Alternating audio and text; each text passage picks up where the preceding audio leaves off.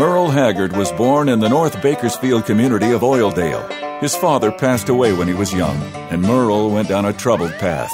Arrested several times and eventually landed in state prison. Yeah, this is one called The Bottle let me down. It goes like this. In 1960, Merle was released from San Quentin and managed to turn his life around, building a successful career in music. Between the 60s and 80s, he posted 38 #1 songs and released successful albums well into the 2000s. Merle's musical reach was broad. The Everly Brothers covered Sing Me Back Home, and the Everlys and even the Grateful Dead covered Mama Tried.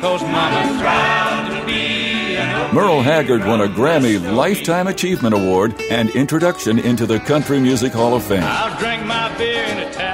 Merle left us in 2016, but he remains one of our all-time favorites. On The Legend, 105.5, Fresno's classic country.